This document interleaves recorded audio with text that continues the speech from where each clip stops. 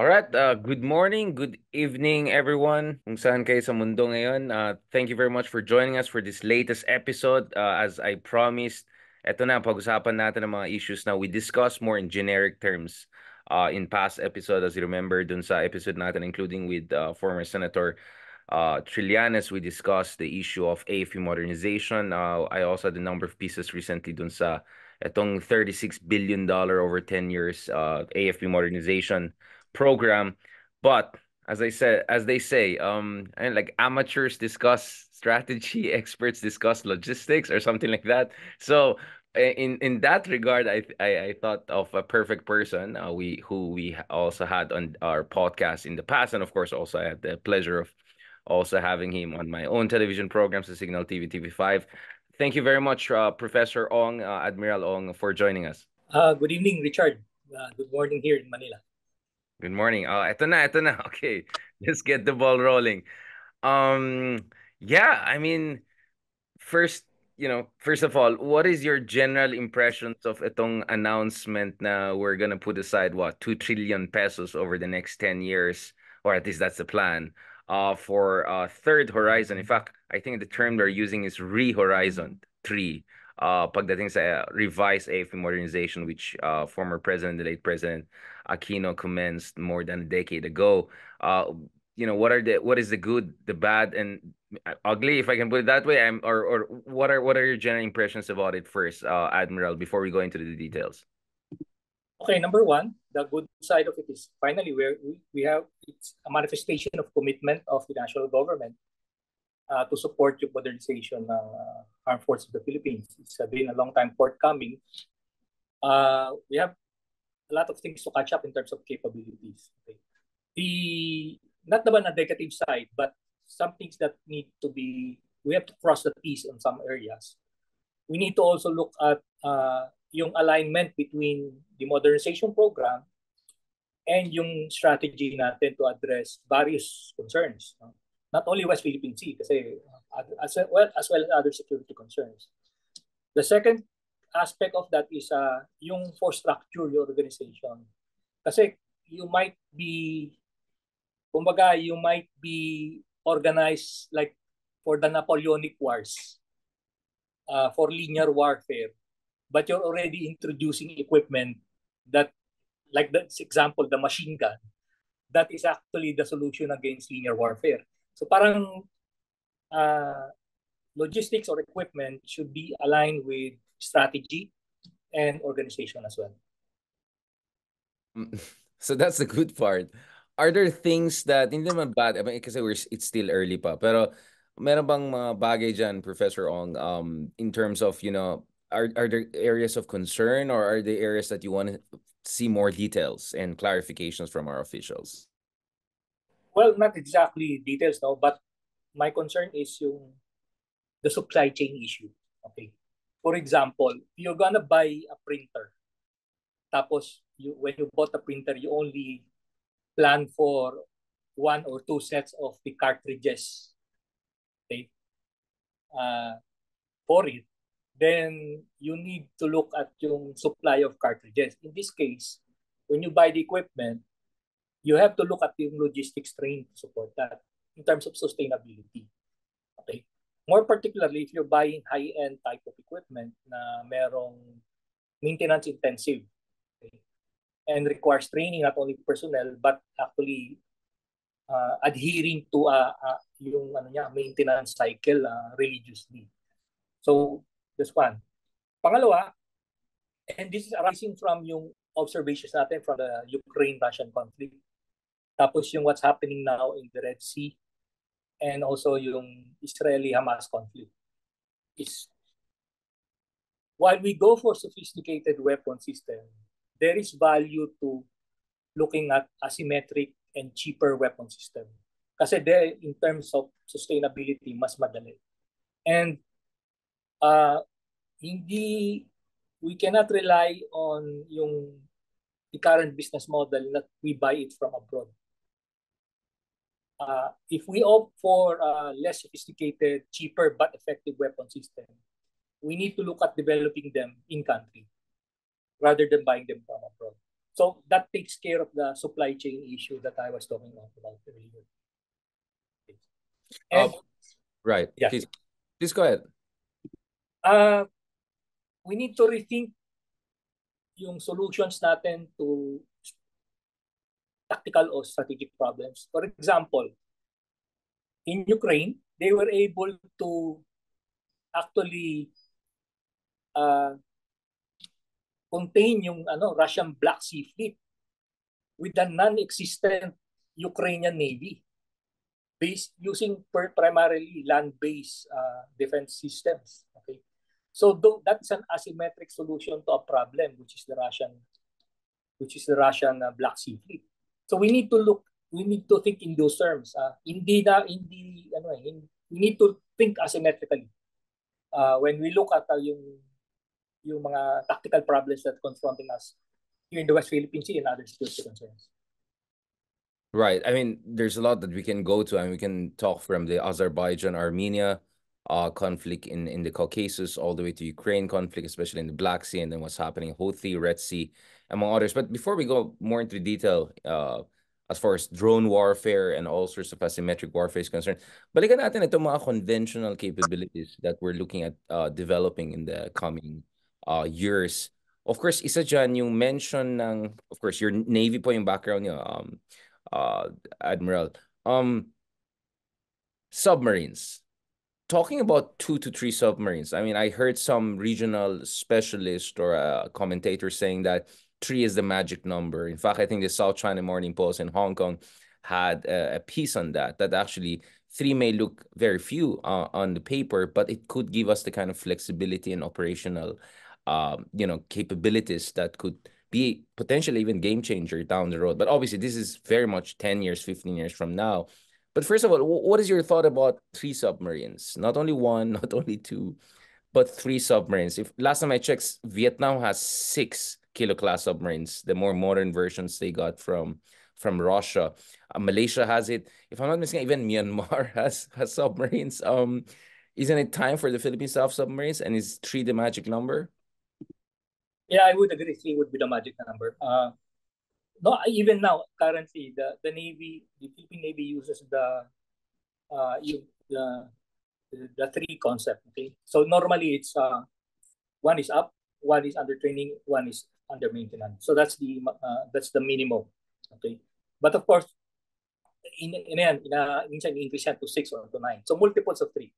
Okay, so 3 is the basic 1 up, 1 on training, and 1 down. In terms of the submarines, a number of countries have come forward.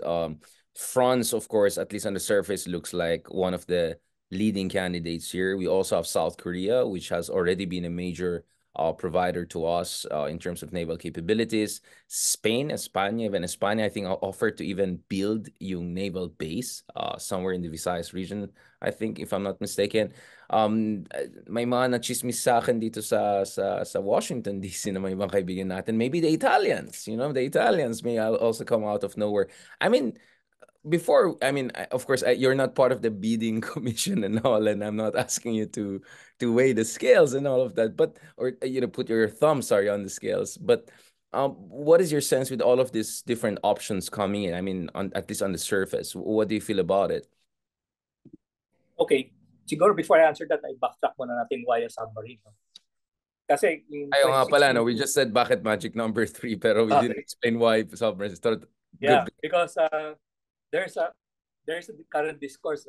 There's other side that are actually criticizing that project. Okay, masyado expensive. Okay, when we went to do this, yung discourse on do we acquire a submarine, tinrain namin yung problem sa ang major challenge natin sa South China Sea is the PLA Navy surface fleet. Okay, we're talking of the destroyers, the frigates, and corvettes nila. And it's the preponderance of surface forces in the South China Sea. Okay, wag na natin isama yung rito, yung Chinese Coast Guard saka yung militia, kasi that in itself also already complicates the situation in terms of numbers. Okay, so the solution namin is asymmetric. We cannot confront a surface fleet that is superior to us in number and capability with an equally surface fleet then. Okay?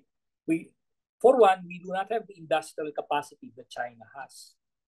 Yung shipbuilding capability niya. We don't. Even the US has problems. Okay? To match that. So, parang symmetric solution will not work. So, we won't opted for asymmetric. So, dalawa yun actually sa solutions namin. Sorry, Admiral, for the purpose of our audience, when we say symmetric, mean yan head-to-head, no? I mean, like on a conventional basis. Equal capability. So, kung barko yun siya, barko rin sa'yo. Right. Okay. And when you say asymmetric is not necessarily one-to-one correspondence, but actually you can still match it, kind of jiu-jitsu your way through it. I mean, we're just trying to explain to folks who are not into the defense lingo and all of. Okay, so yeah. So, yung dalawa yung solutions namin doon. One of them is the BrahMos anti-shipping system, which is for delivery na. The second one is submarine, which is still under contention in terms of actually acquiring it. Now, moving forward, yung question mo, which is the better alternative. Now, when we frame the acquisition, ang ano namin dito is this is not a Navy project. This is not even an AFP project. This should be framed as a national project. And when we do that, we're not just buying the submarine, whether that's 2 or 3. We're buying a capability, but also yung industrial ecosystem to support that. Okay? Kaya when we are into negotiation, ang ano namin is, ano yung in terms of what do you add to the basket of goodies, kumbaga. So we're asking for technology transfer. Package deal, yeah. Yung package na. We're looking at, kasi we need to link up with private sector. Kasi private sector will be the recipient of the industrial component of this engagement. Then we were also considering, we will also look in negotiations, we also ask for, can you help us improve our STEM education in specific schools? Yung science, technology, engineering, math. Kasi you need yung manpower part, you need those manpower, number one, to support the industrial base, and later in the future, sila yung mag-ooperate ng submarine. Okay? Kasi you cannot employ or use people na yung training niya or yung academic, yung industrial capacity is the human way also to support that entire ecosystem to support the submarine. Human capital to operate the hardware. Admiral, aside from the human capital to operate it, of course, there's also discussion of kind of a overarching strategy or grand strategy. What is the broader grand strategy that you think the Philippine defense establishment has to develop in terms of armed forces of the Philippines? I mean, we can talk about the military industrial complex. We can talk about people are running it, but there should be also kind of an overarching strategy, right? If you're going to build a formidable or decent navy, at least for a mid-sized country like the Philippines. Well, the Navy has worked on an archipelagic defense strategy before, and the Marine Corps independently has developed its own archipelagic coastal defense strategy. So, yun yung grounding. Can you explain this to again? Sorry, Admiral. Again, our audience is not folks like us. Our audience is just like folks who are not necessarily here for defense issues. Perhaps they're here for political issues or marites or, I don't know, glutathione. So for the purpose of our audience, can we explain what do we mean by archipelagic defense or coastal defense strategy? Simple lang natin para sa ating audience. Well, in plain language, ang Pilipinas is made up, is an archipelago. Okay. So we are made up of 7,100 islands, low tide. Okay, so we need to defend all of those islands within yung archipelago natin. Because of the unique nature of an archipelago, meaning multiple islands dispersed, and different ingress-egress o maraming daungan papasok. Okay? For the Philippines alone, we have 7 archipelagic straits that we need to secure and defend. Okay? So, yun yung nature ng archipelago. So that means yung strategy mo o yung konsepto mo para depensahan yung archipelago mo should fit the nature of the country natin. Meaning, you have to consider na marami tayong island groups, marami tayong maraming entrance o access ways inside, into, and out of the Philippine archipelago. So, yung strategy natin must be able to look at how do you now defend the archipelago natin.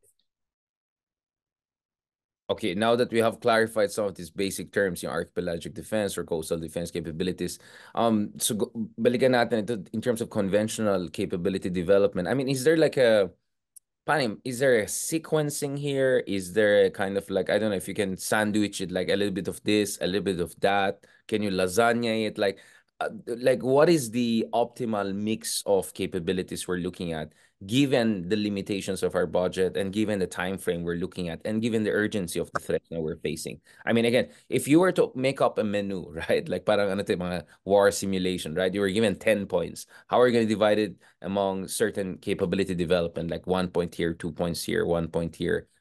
What would be the reasonable kind of mixture for you, Admiral? Well, if resource is an issue, meaning your budget is an issue, then Well, you have to your prioritize. budget is 2 trillion pesos over 10 years, right? So yeah. So roughly roughly 200 billion a year, something like that, right? Yeah. $3 to $4 billion a year, let's say. Okay, ang challenge na yun is, and I haven't seen the list no nung Horizon. So we're actually basically speculating it. But whatever is on that list, the question now is yung capabilities that you're trying to acquire, will it address the immediate challenges or threats sa archipelago mo? Okay. So I mentioned yung on the part of the Navy, ang existential challenge sa amin 2016, and I think it's still existential challenge even now, is the PLA Navy Surface Fleet. Okay. Kasi yun yung driver ng strategy ng China sa South China Sea. Okay. So, to deal with that, we have considered yung anti-ship missile system, we have considered yung submarine, okay? As yung flagship weapons mo to address the threat. But yung mid-level threat, yung Chinese Coast Guard and yung militia, using an anti-ship missile system is an expensive proposition. Kumbaga, yung return for investment mo, para bang gumamit ka ng certain weapon system tapos ang target mo bangka. Okay. You will obliterate it, but the question is that's not the way to do business in terms of ROI. Okay. You're wasting resources. So we need to look at yung mid-level threat at saka yung low-level threat. For example, yung militia. Ang nakalimutan kasi natin, we look at the militia, yung fishing vessels, tagaharang at taga-blockade ng Coast Guard natin at ng supply boat. But remember, these platforms are, yung design niya can be used for mine warfare. Pwede sila magdala ng naval mines, and i-lay out yan doon sa ating coastal waters or doon sa, let's say, mouth of Manila Bay or Subic Bay. They can be used for surveillance. And I think the larger militia vessels can accommodate yung lighter or smaller missile systems. Okay? So, ibig sabihin, may force multiplier doon. So, yung low end na yon, I think the appropriate weapon system would be drones. Okay?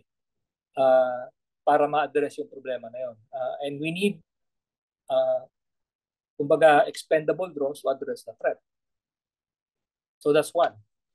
Now, we also need to look at how do we defend yung islands natin. Okay? If you go back to World War II, some of our islands were isolated kasi binaypass naman sila ng Japanese forces. They were isolated until binalikan na lang sila nung nag-consolidate na yung forces nila ng Japan sa Pilipinas. So, we need to design yung defense system ng islands natin as stand-alone. They can operate independently. Kasi unang magbe-breakdown sa'yo dyan, communications. Okay? You must assume that your communications will break down. That will be the first thing na sisira, na i-deteriorate. Targetin ng kalaban. So you must design yung homeland defense mo for low-tech warfare. Low-tech warfare siya. Kasi the more low-tech yung warfare mo, the more resilient yun. Okay? Kasi if you go for sophisticated web systems, whether it's weapons or support systems, doon naman nag-ooperate yung ano natin yung mga adversaries natin.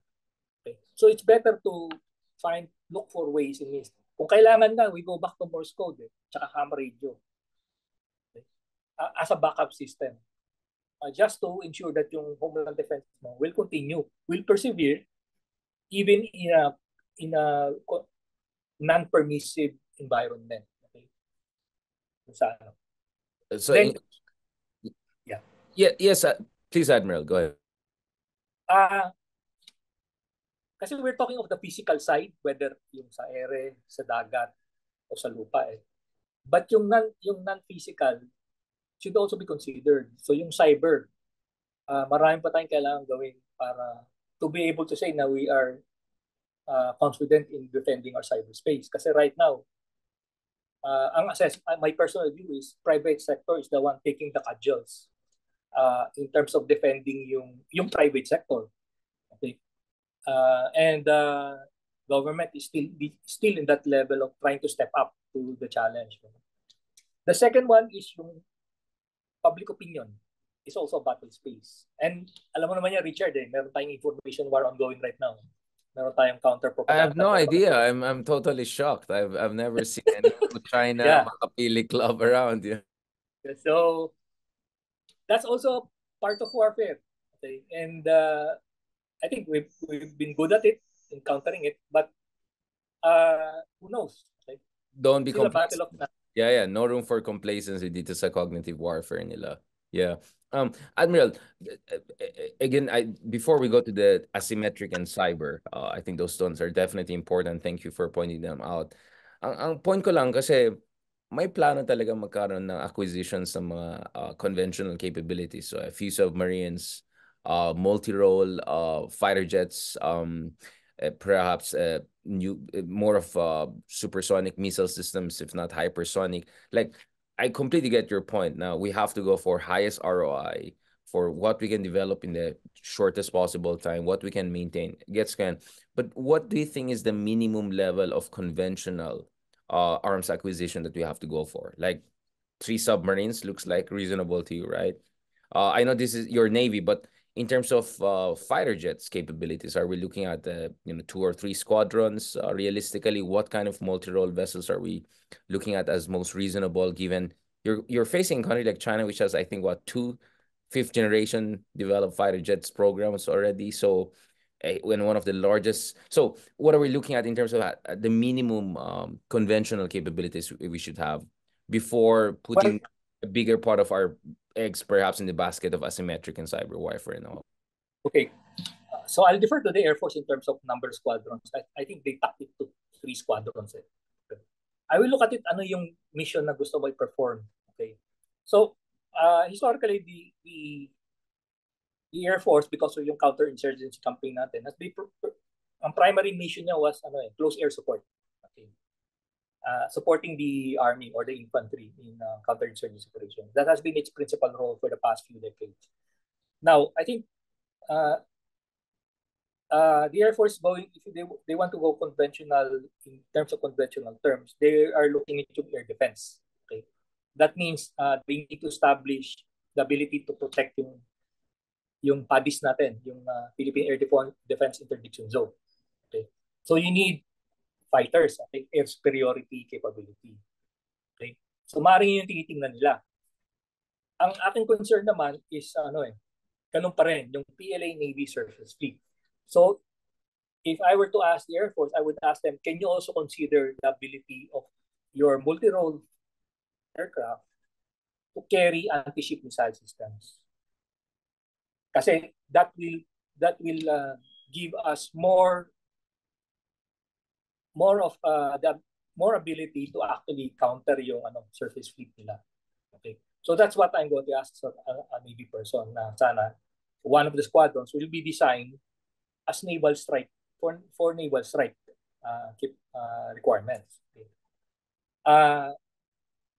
For air defense naman, it's not that we're talking at merong guns versus missile dichotomy din. Guns and butter, or you mean trade-off? Guns versus missile. In terms of yung air defense. Kasi missiles are expensive. Okay? But I think one of the lessons, again, from the Ukraine-Russian conflict was they've used an older German anti-air defense system, which is gun type. Okay? And I'm tying this up to yung discussion ko earlier about supply chain. Kasi mas madali yung supply chain mo kung bala yung ano mo, yung pinaka-primary munition mo compared to missile, which is more expensive. So maybe consider a mix if not possible na ano, because a purely missile based air defense system might be too expensive for us. So may konting old school style na ganun, Rambo style. May konting Rambo, medyo may konting high-tech tayo. But there are I think Turkey is one. There are providers of gun type air defense system. Yeah. Na modern na, hindi yung Hindi yung Rambo. Si Rambo ang naisip ko, nakaganyan siya. Ratetan yung mga... Okay, what about yung mga systems like HIMARS or the Javelin missile, some of these things that many thought could be game changers. At least we saw in the initial phase of the invasion of Russia how some of the systems were very effective. What is your take on those issues? More army yatas yun, though. This is more in the realm of army siguro na pag HIMARS and all. I think HIMARS is a current conversation between our armed forces natin and the US forces.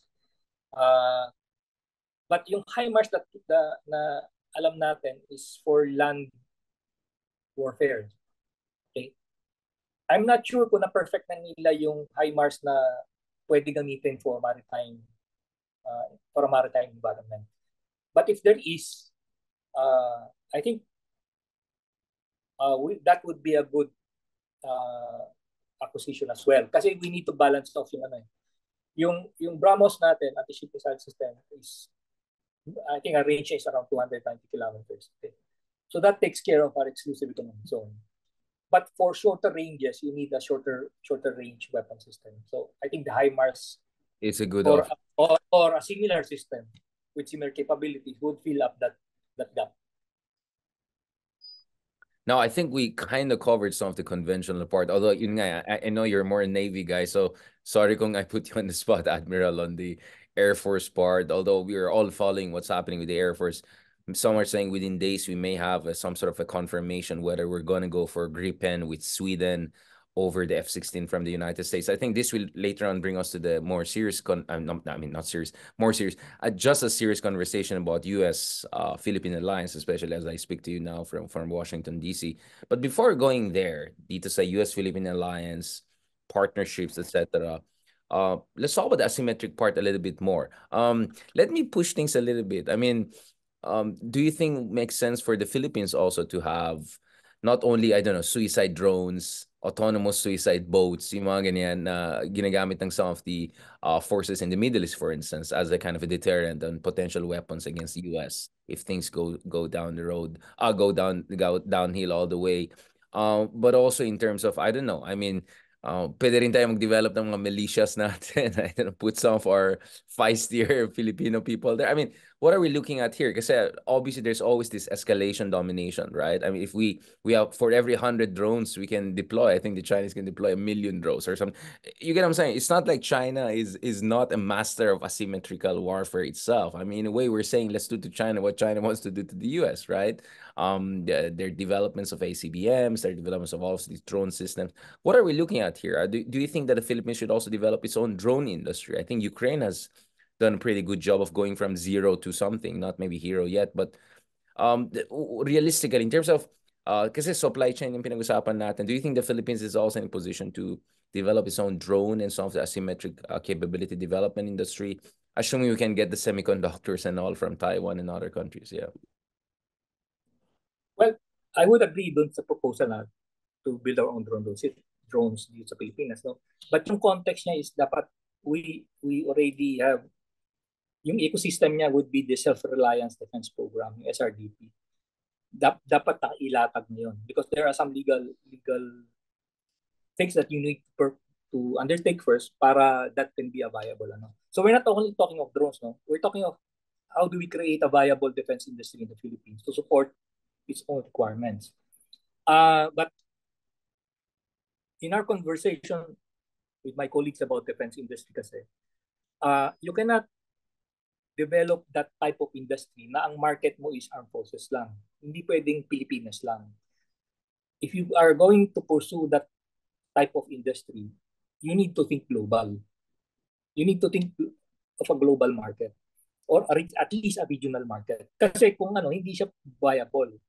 The worst thing that you can Economies do of is scale. You mean the economies of scale? You have to produce at a certain scale with certain market. Otherwise, your margin small is too thin to make it viable. correct. The point is, government or the armed forces should not be in the business of conducting business. Okay, we should let private sector perform this function. But for private sector to have a buy-in on this type of activity, it must be profitable. Okay. So the ecosystem, the legal and the industrial ecosystem for that must be ilatag mo muna. Then we can talk about setting up a drone factory in the Philippines, whether that is for maritime or land or air. Then naiayos mo na yun, nailatag mo na ng maayos. Right.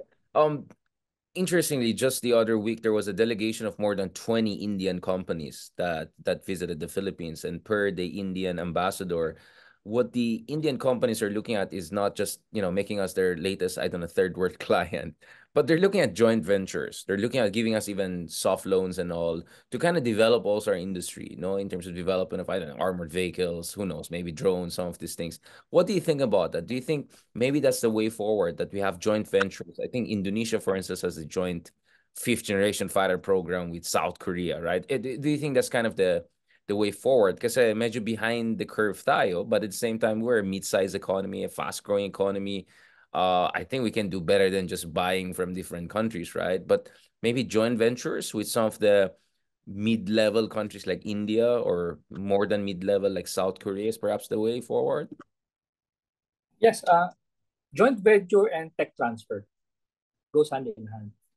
And of course, babalik tayo yung conversation natin earlier, yung foundation yon. Ang foundation muna would be you for tech transfer to take place, you also need to develop yung industrial capacity.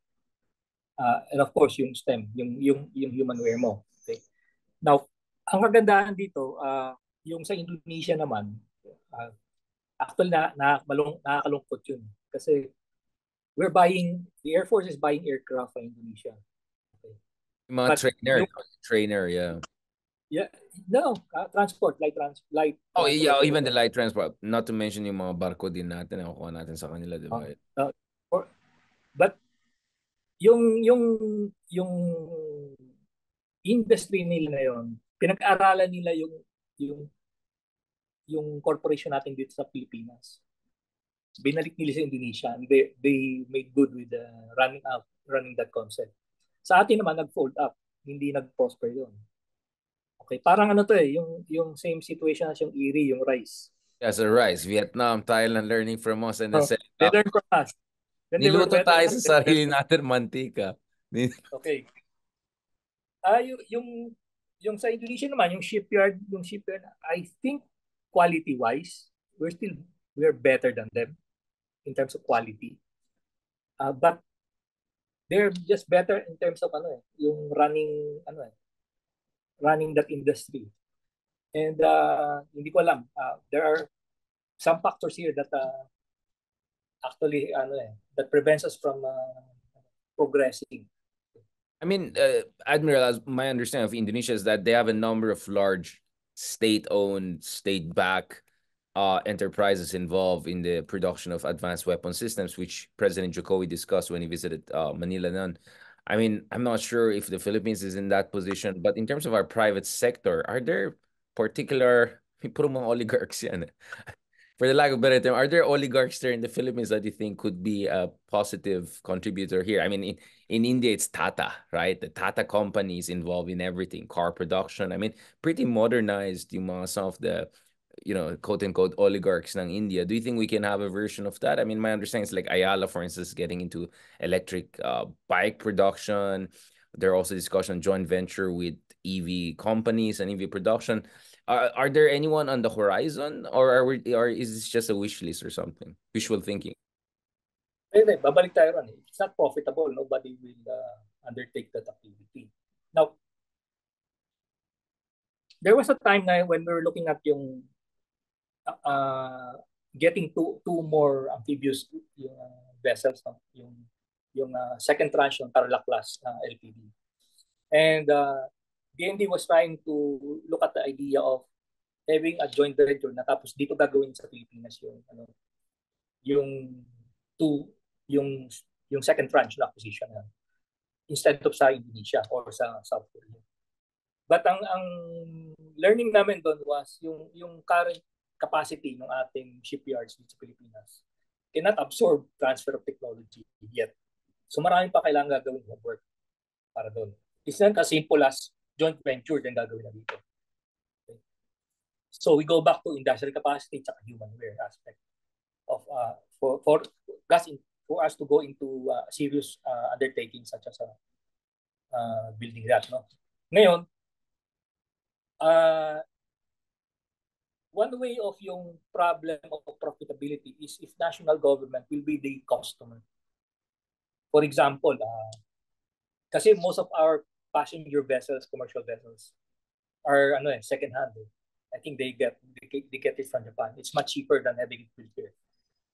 But if national government would subsidize the project, okay, compel or ask our local shipyards, local shipping companies, passenger and commercial, to get their vessels from our local shipyards. Of course, with government trying to put up para May guaranteed market ka. Yes, may guaranteed market ka, then government will put up parang soft loan. You can pay it in X number of years later.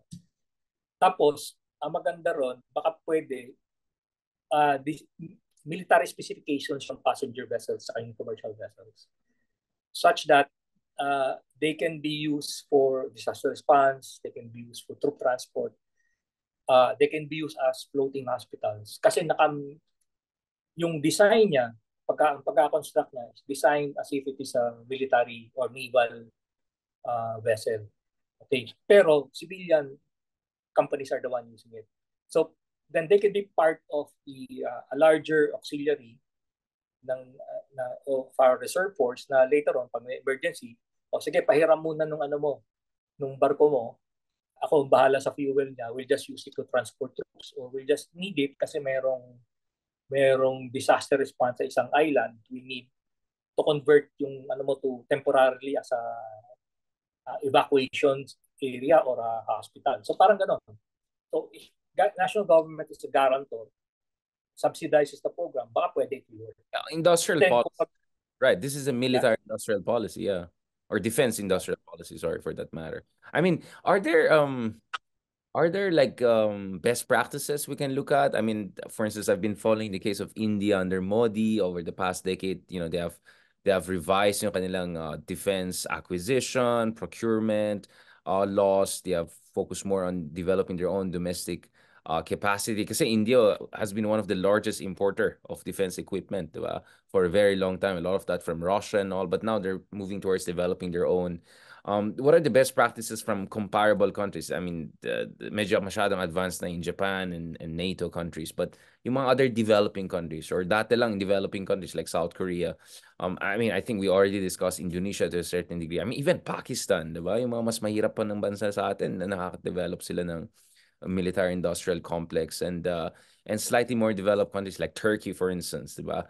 Drone superpowers na sila. So, are there like kind of yun nga, parang ayoko na ang dating dito suntok sa buwan, di ba? At the same time, we don't want to be complacent or masyadong low ang standard. Kaya tinitingnan ko yung mga other middle-sized, middle-income countries or rising developing countries like India, for instance, or Brazil. What are things that we can learn from them? Are there some best practices in mind? Well, number one, there must be a plan. It must be part of an industrial plan. Okay. Otherwise, it's good for 6 years lang, then wala na. Okay. then there must be buy-in from all stakeholders doon. So it's not a political issue, but rather something that everybody can agree on, that it's something needs to be done, no matter who is in power. So kailangan depoliticize siya. Another one would be, again, I mentioned, we need to strengthen yung STEM natin, STEM education. Kasi we have this, but saan pupunta yung graduates ng STEM education natin? They're not staying here kasi wala kang walang catch system eh. Walang sasalo sa kanila when they graduate. So dito, may tie up dapat yung STEM education infrastructure mo with yung labor force o yung market mo that will accept them. So at some point it needs to be a closed system. Pag kumbaga, sige, when you graduate, you come to me. Okay. When you graduate, say from Philippine Science High School. After that, you go to college, you take this course. Then after that, you are employed guaranteed dito. Okay. You can serve for X number of years later on. You want to go abroad, then that's up to you. But at Parang least meron kang guarantee. may conditional. You get the scholarship, but 2 years you have to go back, something like that. So you need those kasi you need those base to work with first. Pangatlo, it must be profit driven, of course. Okay. It's based on a realistic appreciation ng regional at global market. Merong patutunguhan yun. So you don't have, hindi mo kailangan patulan lahat ng types of equipment. Only those that will work for you. And it must be done at a much better and cheaper way. Okay. So you mentioned about South Korea. South Korea started off with tech transfer. Tech transfer, I think, from Germany. And pinag-aralan nila yung technology, reverse engineer nila yun. Okay. For us to reverse engineer, that means you have skilled persons who understand the system. Otherwise, superficial yung pagkopya mo ng Pero walang engineering. Oo. lang. Puro reverse lang. Then, kaya makita mo na ano tawag ng South Korean sa kanila ngayon. What they call themselves. They are now the new arsenal of democracy. Especially Trump yan yung president nila ngayon. So may pagkaganyan.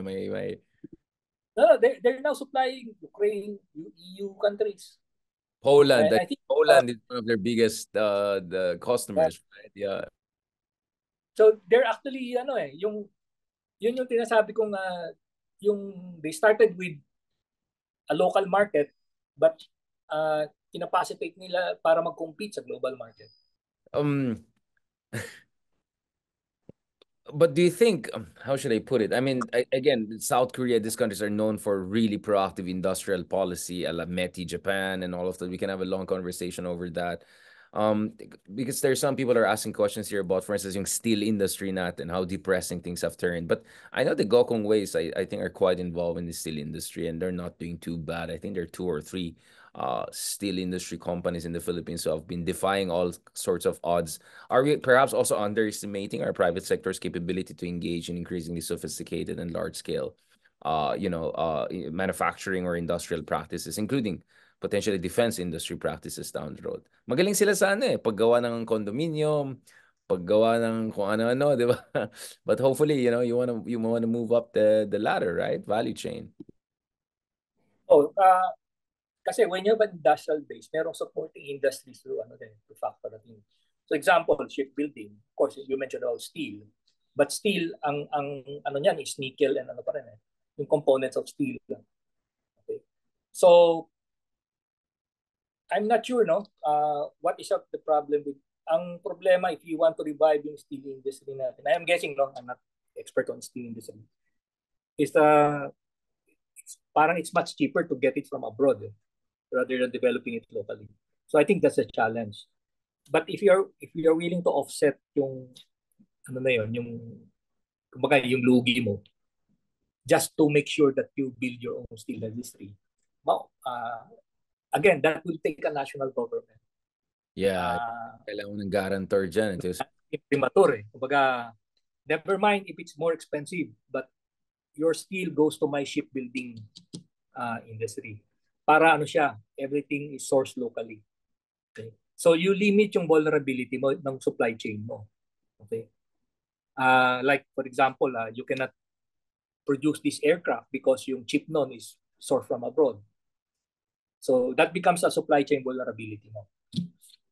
Thank you for that, Admiral. I mean, and the reason I'm also asking this is I just want to also understand how you folks with background in Navy and naval sciences and marine engineering, etc., how you understand this issue of industrial policy. I mean, I had other guests talking about industrial policy, development, etc. So I just want to see where this is coming from. Now, balikan natin yung question ko ulit dun sa asymmetric before we go to the Philippine-US alliance. Do you think the Philippines should also develop is a kind of militias a la China? Yung mga kunyaring fisherman. I mean, do you think we have to tapatan sila in their own game, or that's very dangerous because you're just giving them more excuse to escalate the situation and dominate? We tried that. It didn't work for us. Iba yung it's a system issue. We don't have the same yung kumbaga the base that we need to work with is not the same as China. So hindi siya sustainable. For example, most of our major fishing companies do not actually fish in the South China Sea. Doon sila sa Pacific. Doon sila nakadeploy. So it's not for us to divert them to South China Sea. That means we have to subsidize their operations here. Pangalawa, yung militia ng China, komunista nga sila eh. So kaya nilang i-press gang yung mga citizens nila to perform these missions. Okay? But hindi naman natin pwede ipilit yung ating mga fisher folks or those in the fishing community to perform militia duties. Okay? And of course, pag may nangyari yan, may compensation yan. So you're now going to be an issue of how do you now fund yung personal services? Auxiliary military army. So it gets complicated. Now, can we go to the issue of the Philippine-US alliance? So we discussed joint ventures with other countries, best lessons we can get from other developing countries. But ang gusto kong pag-usapan dito, Admiral, is when it comes to I mean, after all, we're not alone, unlike Ukraine. Diba? Ukraine didn't have any kind of alliance and all of that. And let's be honest, the reason na tumulong ang West sa Ukraine is because they showed resolve. I think had the Ukrainians not shown resolve, tapos na ang usapan, wala pang 1 week, tapos na, di ba? Na-decapitate na yung buong leadership nila. It's only when they realize may laban itong mga Ukrainians at lumalaban ng mga Ukrainians, they began to invest in them, right? So the West was not just throwing money out of nowhere or throwing money at a sinking hole. They were also assessing how far Ukrainians were willing to fight for that. And as we speak here, dito sa US Congress, malaking debate about should they continue with this. Now, speaking of that, when it comes to Philippine-US alliance, what do you think is the optimal, reasonable, and realistic division of labor dito? Kasi in terms of strike capabilities, diba? The Americans have that. Because, I was just talking to some folks here and, one of the conversation is, should the Philippines also develop counter-strike capability? The ability to hit yung mga base nila dyan sa Fiery Cross, dyan sa Sandy Cay, dun sa mga areas na inoccupy nila, to paralyze their ability to threaten us, diba? Parang ano yun, diba? Parang sa boxing yan, if you have this range, you can counter-punch right to try to get near to you. Or should we just outsource this to the Americans in terms of the counter-strike capability and all, and then focus tayo dun sa proactive defense? I mean, what is the optimal balance we're looking at here in terms of division of labor? Should things go ugly really with China down the road? Okay, there's such thing as deconflicting yung space. Okay, so there's such thing as airspace management. There's also a need to also manage yung space in terms of conflict. Para hindi kayo magbungguan. Yeah, parang hindi kayo magbungguan kasi kumbaga pag lahat ng nasa kanan nitong linya, forces namin yan. Lahat ng sa kaliwa ng linya, sa inyo yan. So, kumbaga, bahala na kayo lahat dyan. So, that's one way of looking at it.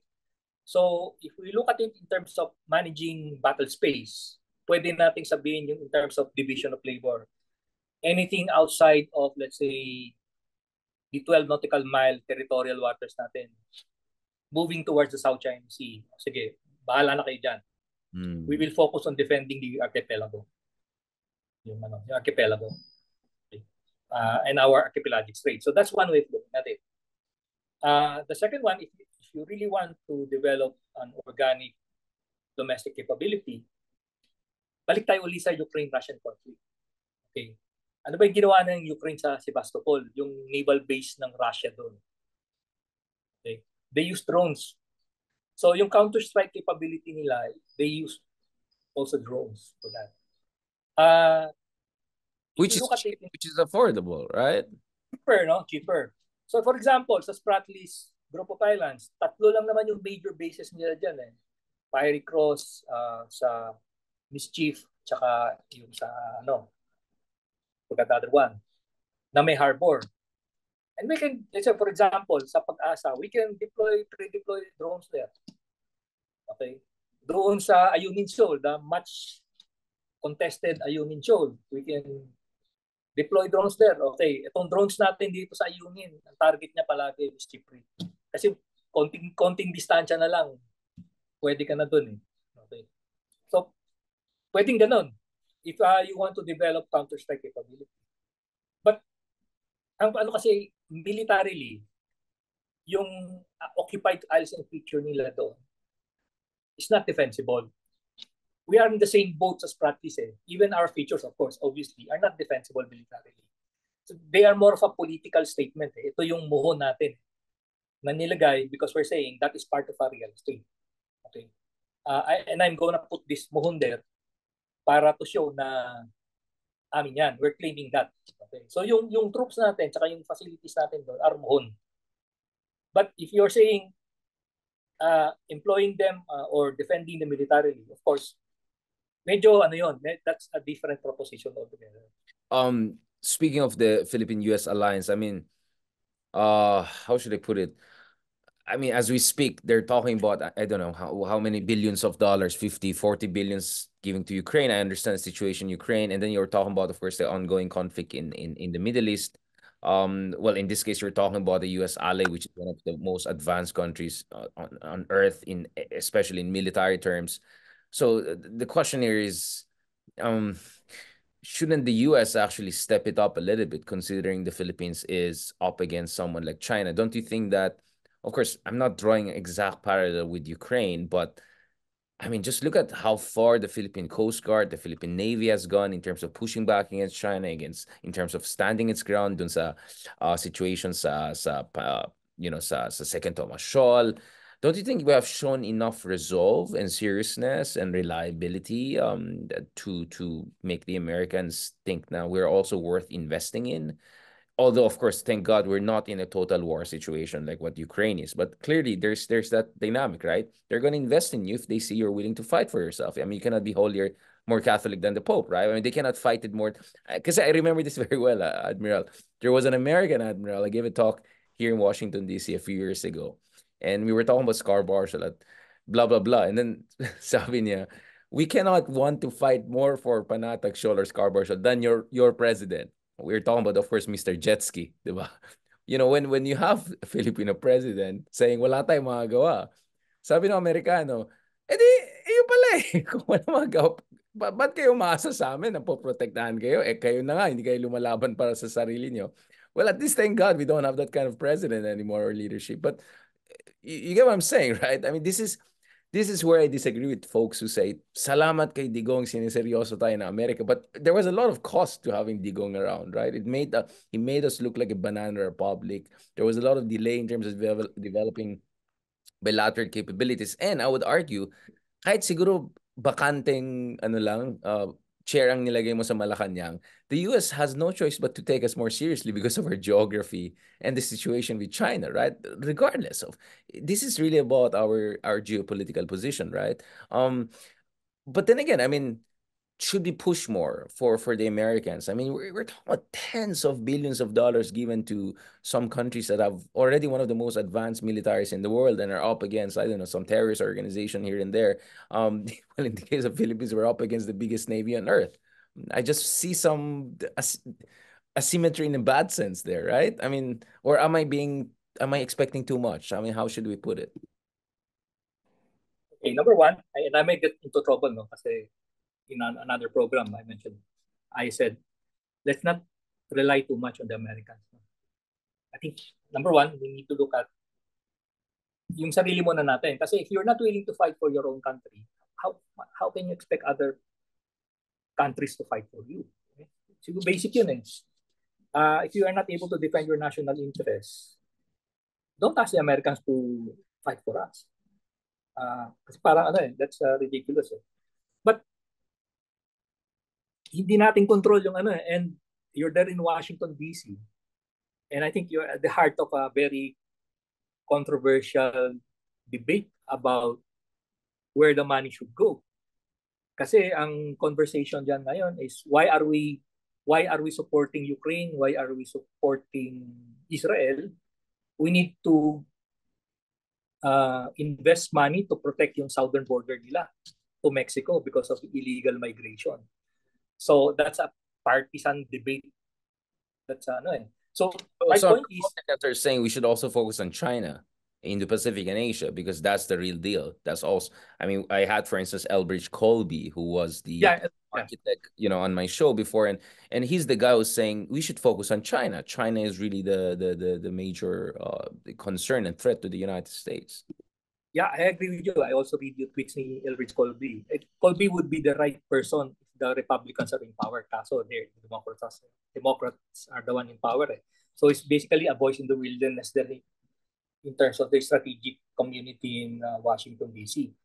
But one alternative is if we cannot do it alone and the Americans are distracted. Kasi we have to accept that they are distracted with other global issues.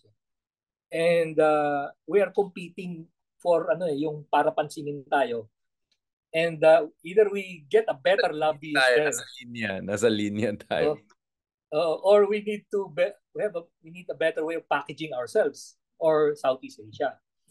So we need to accept na America is distracted with other issues globally. And as much as they want to focus on East Asia, the dynamics, both the global and the domestic politics nila are causing them to veer away from this region and focus on China. Okay, so that's one. So ang ano natin is hindi naman tayo iiyakan na lang natin yun.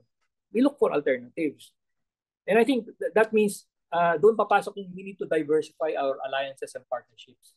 Not only rely on the Americans, but look at other countries, particularly let's say Japan or India, or maybe Australia, who are also on the same boat as us. But ang kagandahan nun, they are also part of the barangay. Kasi ang problema sa Amerika, hindi siya member ng barangay natin. Ano siya America is not a resident power in East Asia. Dumadalaw lang siya. But we're dealing with India or Japan. Guam, they're in Guam, which is like 4 hours flight from Manila. Right? I mean, they have bases in Japan and Korea. I mean, I see what you're saying, but I think we have to be careful about that argument. That's what the Chinese always use. Oh, the Americans are external powers. But last time I checked, Guam, that's an American territory. Puro mga Pinoy pa dyan. I think 50% are Pinoy. A lot of them my fellow Ilocano. So they are a resident power, I would say. They're not an Asian power, but they're in the Pacific power. They are a Pacific power, aren't they? Well, you're correct there. Ang inaano ko lang is because they have other global interests or global commitments. Absolutely, yeah. Hindi talaga sila makapag-focus even if they want to. Hindi talaga.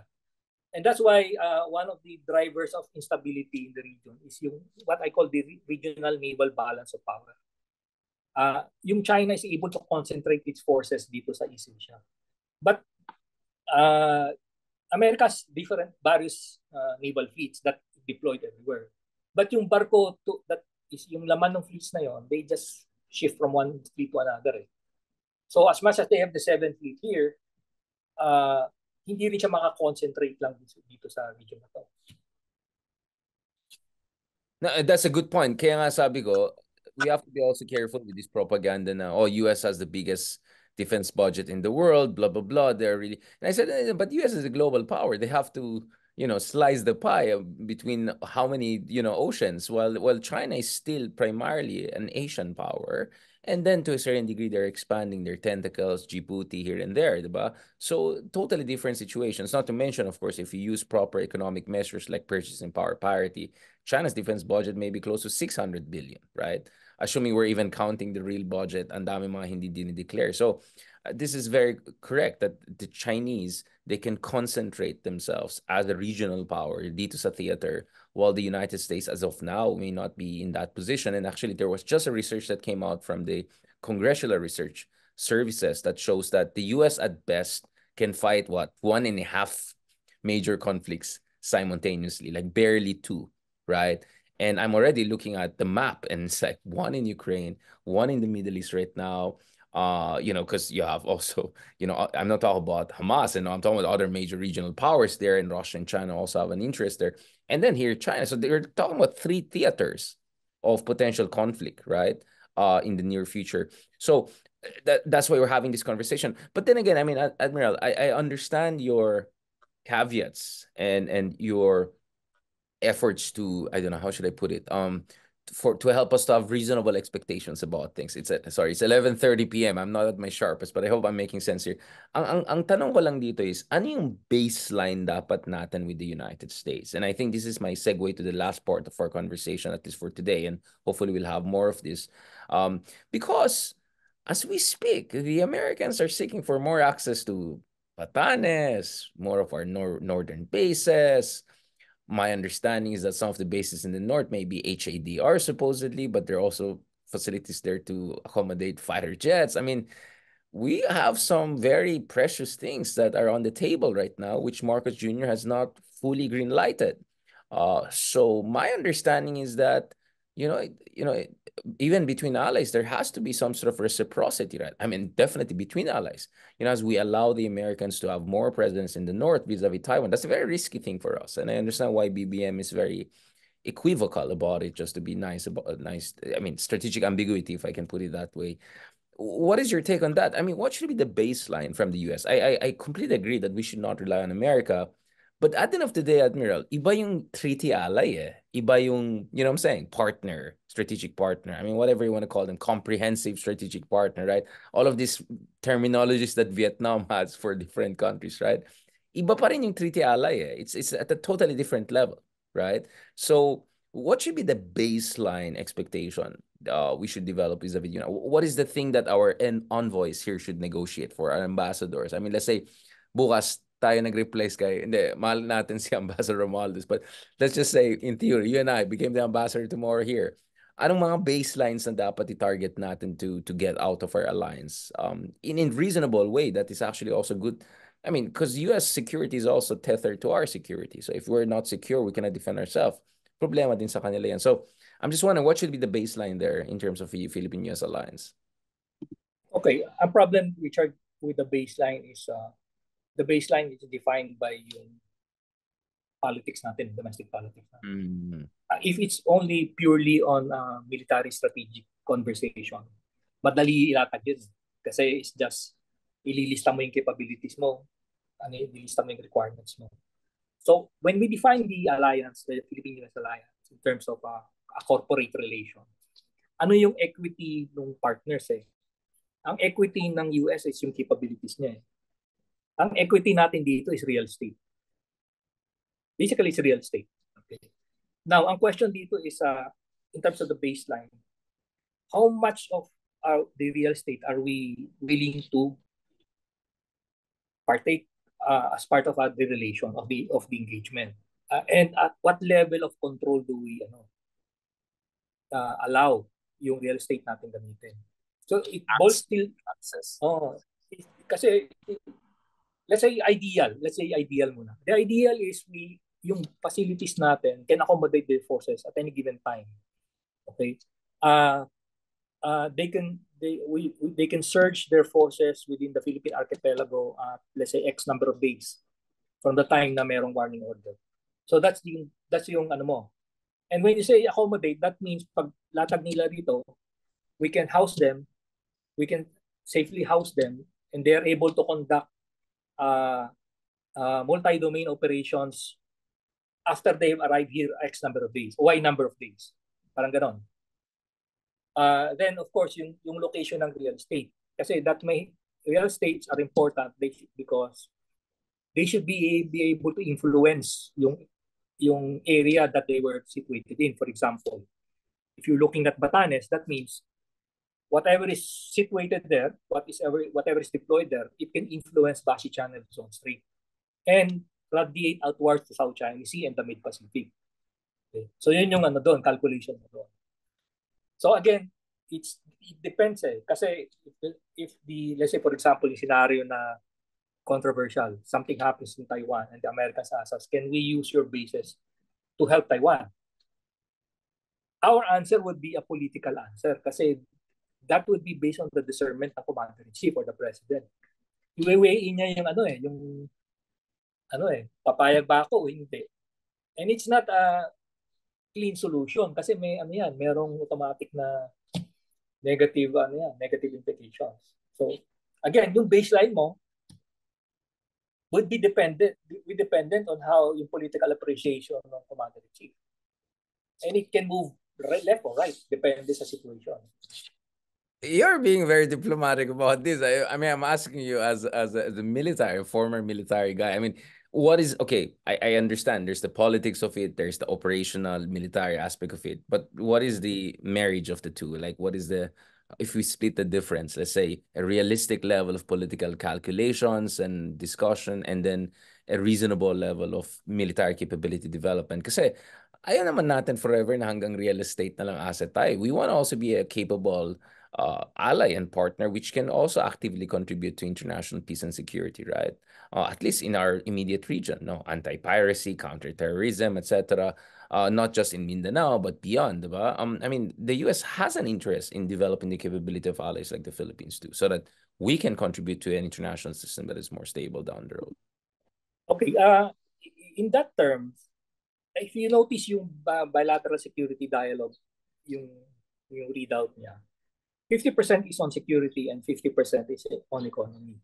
The reason being, I think, dito is, babalik tayo sa conversation on industrialization. Eh. Kasi the only way we can be sustainably be able to work with under an alliance framework is if we capacitate ourselves. Hindi yung dependent. Hindi yung mendicant yung approach mo dun sa relationship or transactional. Okay. It should be, at some point, kaya natin i-defend yung sarili natin with their help, but nakapacitate natin sarili natin. So, baseline doon is they need to help us develop our capabilities. Not just get yung buying from them equipment. Okay. Kasi that's a business relationship, not an alliance relationship. Okay. And of course, mahal yung equipment nila eh. Kaya nga we're buying from other countries eh, which is much cheaper. Okay. So yun. We mentioned about drones, technology transfer. And siguro making the Philippines part of their military supply chain para we can draw on the same supply. Kasi meron ng mga basic yan. There are basic equipment or simple equipment that can be common to us. Okay. Yeah, we're towards the the last part of this episode, but before, because I want you also to remind yung ating mga kababayan bakit mahalaga ito. But I want you to also remind siguro yung mga Filipino-American community how they can be helpful here, di ba? Because as we speak, the one reason why certain countries get billions of dollars of aid, even if they're developed and rich and all of that, is because there's a lobby. There's a powerful lobby that pushes for stronger bilateral security cooperations. The latest one is actually Indians. The Indian community and Indian American community is very, very proactive, no? And that has been very consequential in terms of elevating bilateral relationship between India and US. And India is not even an ally of the US, right? And they're getting access to, Airbus engine development capabilities, so on and so on. But before that, etong Taiwan, can we go back to this issue of Taiwan? Because your take on the Taiwan issue is quite unique. In fact, I would say that perhaps we're hindi naman opposite, but I argued in certain articles that and certain interviews that we could leverage the Taiwan linkage by, essentially making clear to the Chinese that the more they bully us in West Philippine Sea, the more we give access to the Americans. But it could also work the other way. We can curb the American access in the north if in exchange in the west, the Chinese don't make extra trouble. I mean, how do you stand on that linkage kind of game or calculus, or do you think we should just push back on both fronts and there should be no compromise? Or I think if I remember, maybe the Taiwan issue is even more important at some point because we're talking about a giant island next to it, not just small islands here. I think that's where you have some interesting take that I want to go back to. Okay, ang best case scenario ko sa Taiwan is status quo eh. Meaning, it is what is now. Diba? Minus of course yung tension in the Taiwan Strait. Okay. So that's my best case scenario.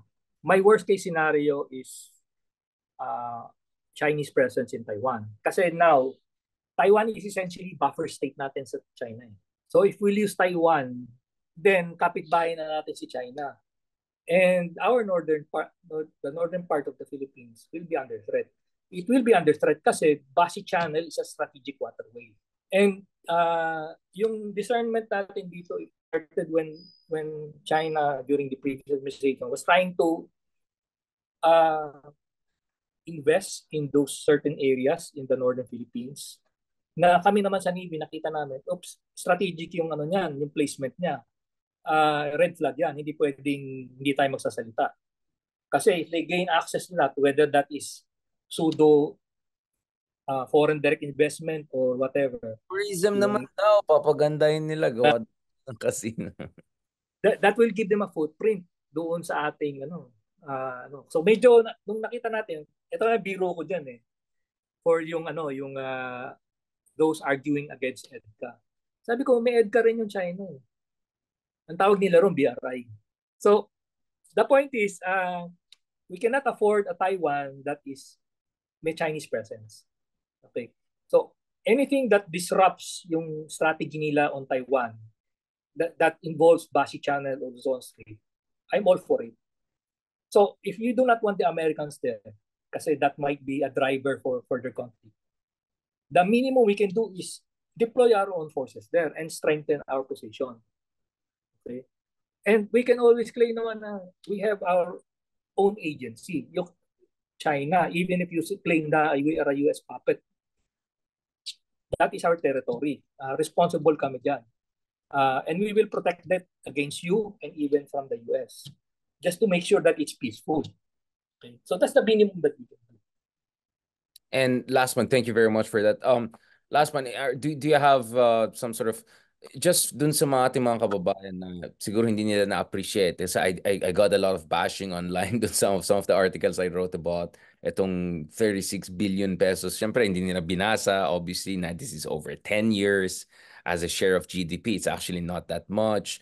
I mean, when you compare to the Philippines to a lot of our neighbors, we're way behind the curve, right? So for a GDP of almost $500 billion, half a trillion, spending 36 billion over 10 years, considering the threat we're facing, considering how far we have to catch up with things, not only with China, but even also with some of our peers in the region. I mean, I think I'm already answering the question, but I want it from you, Admiral, someone who served in the Navy, whose family has served in the Navy for a long time, more than what, half a century, yung buong pamilya na involved dito sa Navy.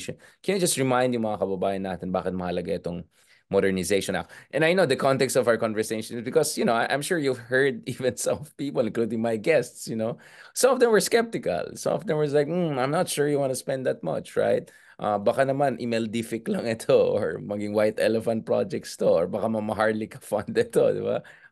What do you have to tell the skeptics? Okay, number one, in an ideal world, I would prefer that whatever money government has pupunta sa education, sa health, anything that would be good for the people. No? But we are not living in a perfect ideal world. Eh. We are living in a very competitive region sa East Asia. And we have seen the result of yung vacillation or yung pagdadalawang isip natin in investing for our own defense. Ano yun? Scarborough, partly group of island. Kung hindi perfect yung neighborhood mo, then it is your responsibility to protect yourself. Now, yung cost niyan is something that is ano yung cost nun if we do not do that? Then we are surrendering yung country natin to yung whims and caprices of a third country who has ambitions in the region. Hindi naman tayo Pilipino tayo kung ibang And our history is replete with lessons of Filipinos fighting for our own freedom and fighting for our own rights as citizens. So I think yung county lang yun eh compared to ano, yung counting investment na yun is I think Exactly. quite.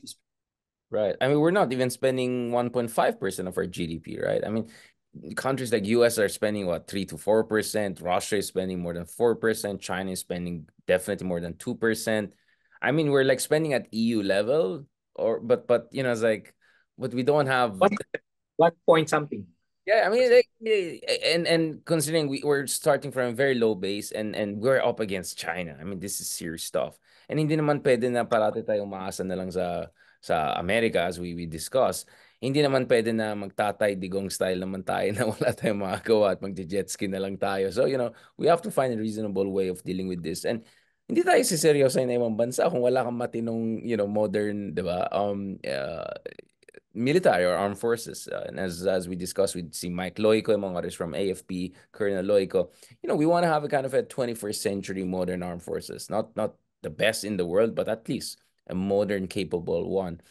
Uh, what about some Filipino American community? Is there an advice that maybe they should be more involved in pushing for more American support for the Philippines modernization? Siguro yung mga F-16 fighters, gawin nila mas mura, mas affordable, napakamahaling binibenta nila sa atin, ituloy na punta tayo sa Sweden. Anong masasabi natin dyan? Well, siguro keep the fire burning in terms of yung visibility ng Pilipinas dyan sa ano. Kasi ang larangan kasi diyan domestic politics yung iba ano nila yung ano eh.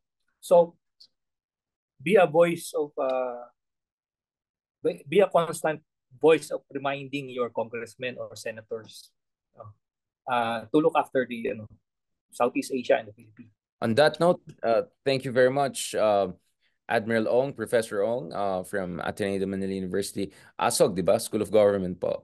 Professor Ong, Professor of Practice at the Ateneo School of Government. Thank you so much for that discussion. I think we went a little bit into logistics. That's, I think, what real experts do. Amateurs do more like, grand strategy. So I think people would appreciate that, Admiral Ong. Admiral, are there certain articles? I mean, of course, I know, but for the purpose of audience, that you want people to check, especially your thoughts on asymmetric warfare, etc. Things na siguro mas maganda kung binasa niyo yung mga sinulat niyo na available to the public for free, of course. Are there certain things that you want to flag there for people to check? So I'm still writing one. I will be writing one on Curiously, it's archipelagic strategy. So hintayin nyo na lang. Of course, some of your pieces on thought leaders on Rappler, right, among others, has touched on this issue. So I really suggest guys to check that. Not to mention also, if you go to just YouTube and just put Hey Darian and Admiral Ong, some of our previous conversations comes in first island chain, second island chain, some of the more other issues that hindi namin inulit dito. So you can check them out. But I look forward, Admiral, to catching up with you, perhaps at a better time as far as my time is concerned. Maraming salamat, Admiral, for putting aside precious time from your weekend and morning with us. I can see a lot of people showing a lot of appreciation dito sa ganitong discussion. So hindi ito kasing kalog ng mga iba like yung usapan namin ni Ronald Llamas. Hindi ito mga usapan glutathione or usapan kalokohan. This is serious stuff. This is matters of war and peace, right? It gets grim, but thank you so much, Admiral, for making it as accessible and as authoritative as it should be. Kasi ayoko yung mga pa-amateur discussions lang. So thank you so much, Admiral, and hope to have you again with us for more discussions. Baka gusto mo rin usapan glutathione. Pwede naman. Exactly. Mag-research muna. Yun nga eh, baka magpa-drip muna daw si Admiral, and then pag-usapan natin ng skincare. On that note, God bless and talk to you soon. Mabuhay po, Admiral. Good night.